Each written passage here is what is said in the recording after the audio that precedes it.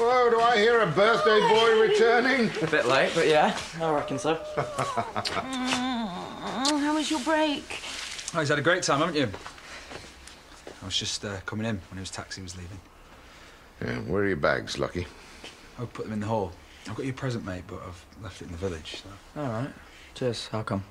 Let's take your bags upstairs. Well, that's fine for a bit. No, we'll take them now.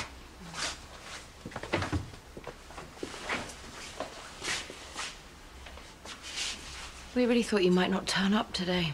Oh, I'll stop coming when I'm paid what I'm due. Until then... My son has just got back after weeks away. Yeah, my stepson. We've got a lot of catching up to do. I deserve to talk to him alone. Yeah, I can guess what you're going to tell him. Or should I lie? Chrissy, can we not just... No, to whatever you're going to say. Feel free to sit there while I give him chapter and verse on you, but if you had the tiniest shred of decency, or even less likely if you had any shame... I've got both. If only you'd see.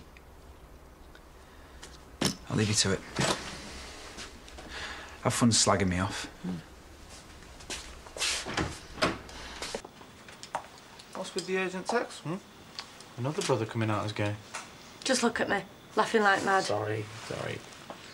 How is he? I mean, obviously it's not a disease or anything. I haven't got time to be worrying about him. Bud. Yes, I'm practising for Debbie and Pete's wedding, and I really need your help. Why is in what?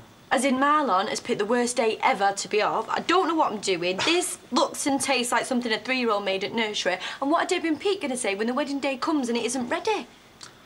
We'll have to not get married now. Maybe. Why does it sound like that doesn't bother you? No, go on. I can tell it's something. I just think Pete can do better. Have you seen Debbie? Yeah, she's not all that.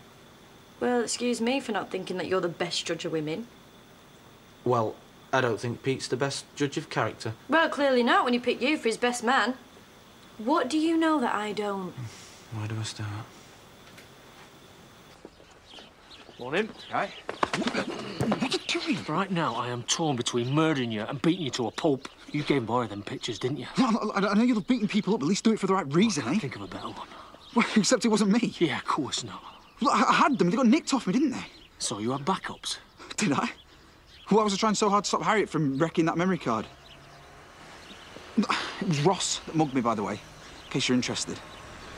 So who nicked them off in then? Well, I don't know, maybe no one. Well, why would he give them to Moira? She's his auntie. Why are you asking me and not him?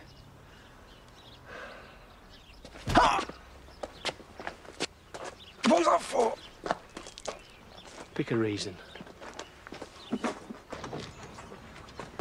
Hey, mate. Can I make a suggestion? Yeah, cool. Get in the car, start it up, drive fast and have a crash. I got your present. Whatever, be my granddad's money that paid for it anyway. You told me you were there for me. And I am.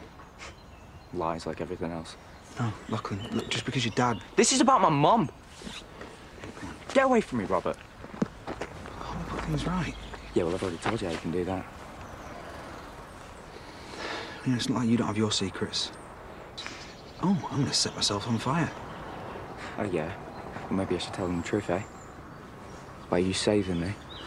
Yeah, well, my stock can't get much lower. I think yours might plummet a bit if you did. Enjoy that.